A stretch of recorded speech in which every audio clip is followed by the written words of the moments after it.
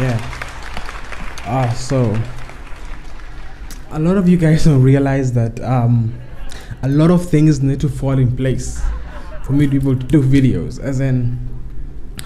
and for once today they have fallen in place so perfectly that I plan on doing a long ass video and then chopping it up for different day uploads. Okay, so I don't want you guys all in my comments complaining or asking me why I've done so many videos in the same clothes. Kwani sina nguo zingine?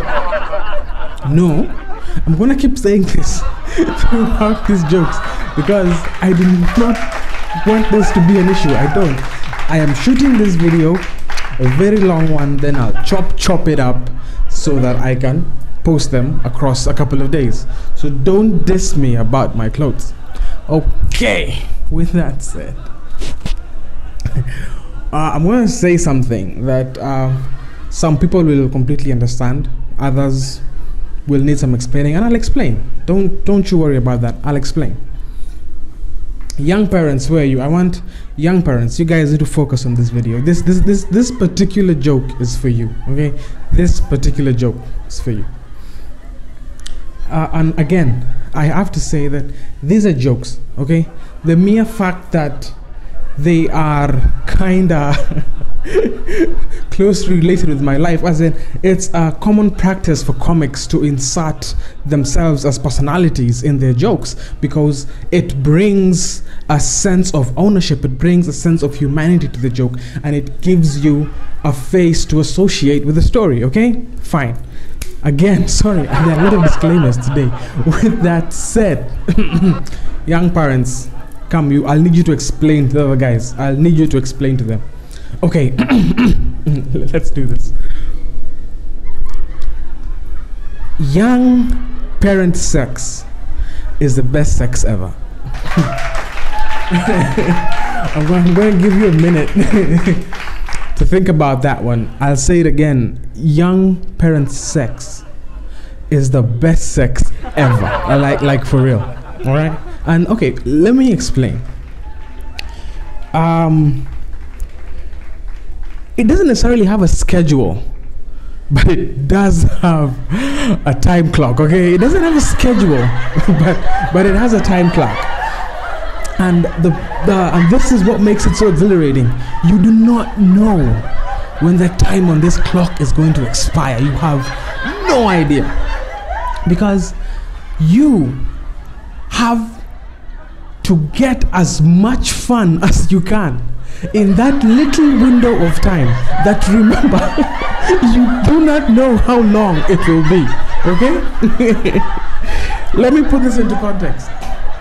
So that everyone can. I'm sure the young parents already got it, but let me put it into context so that everybody else can understand.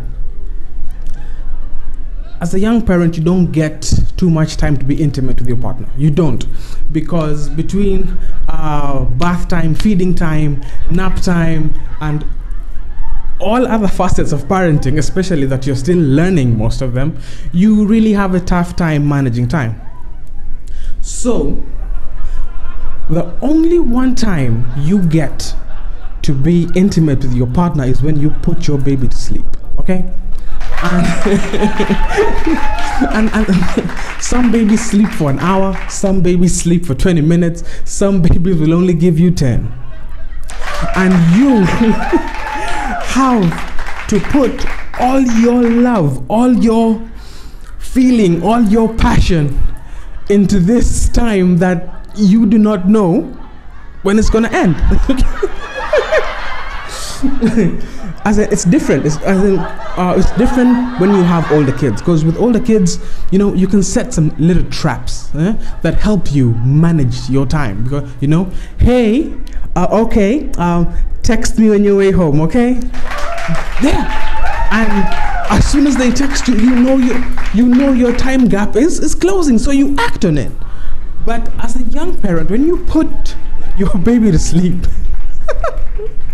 you actually have to leave a clear path. You have to remove as many obstacles as you can, such that if they do wake up, they can make it to you safely. Okay? Now, do you begin to understand that these parents out here with 2-year-olds and 3-year-olds and even 1.5-year-olds are having some of the best sex of their lives? Hey, baby, the paper's down.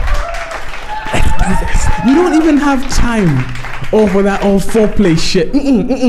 You're already revved up. By the time the baby goes to sleep and you make eye contact with your partner, you just look at them and you're off to the races. By the time she finishes taking off everything, she's good to go. As in, bam, because her body already understands that we do not have too much time, people. Go.